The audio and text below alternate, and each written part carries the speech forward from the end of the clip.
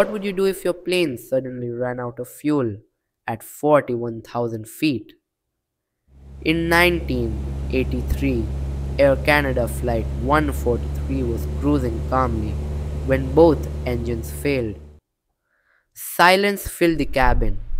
The pilots quickly realized the fuel had been measured in pounds instead of kilograms. The plane was running on empty.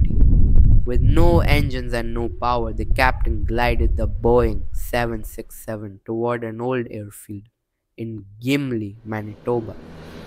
Passengers braced for impact as the aircraft touched down hard, sliding to a stop, and somehow everyone survived. It became known as the Gimli Glider, a story of skill, calm, and an incredible landing against all odds.